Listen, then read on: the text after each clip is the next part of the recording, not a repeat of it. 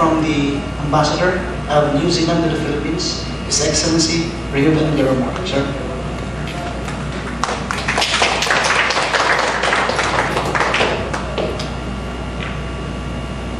Thank you very much. Thank you for your warm welcome. Thank you, Mr. Vice Governor, for hosting us today.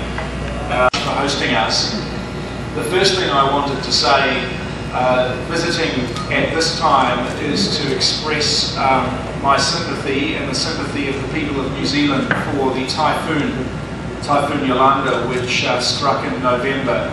I am relieved when I fly over Biliran today to see that the damage in this province isn't as serious as in Samar and Leyte, but I know that it must have been a very difficult experience for you and your families, and you have support all around the world, including in New Zealand. We in New Zealand are no strangers to natural disasters also. We don't suffer from typhoons to the same extent, but we have had major earthquakes in the last couple of years. But in saying this, the reason we suffer from earthquakes from time to time, like in the Philippines, is that we have a very similar geological profile. Both of our countries are on the Pacific Rim of fire, and it's that geological profile that also makes it possible for us to produce electricity from geothermal steam. So our countries are actually quite fortunate. Not every country in the world has that opportunity.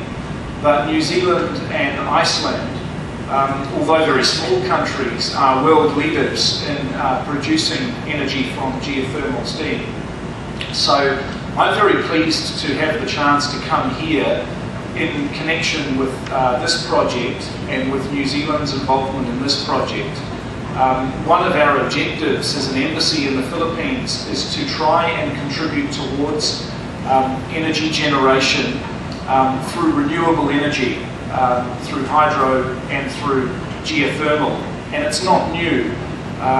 We have contributed through our aid program since the 1970s, going back to the 1970s, technical assistance which helped develop the first geothermal wells in the Philippines. Of course, now the Philippines is the second largest producer of geothermal energy in the world, which is a great credit to your country. But I understand that today the country needs to develop more generation for electricity, and I think that Biliran can play an important role alongside New Zealand and Iceland. I think it's a true international effort, and I'm very pleased that my country will have a chance to contribute to something important in this province.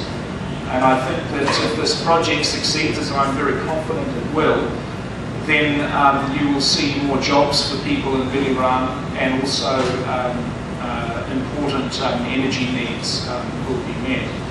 So I hope this is not the last time I come to Biliran. It's a very beautiful province, and thank you very much for hosting me today. Maraming salamat.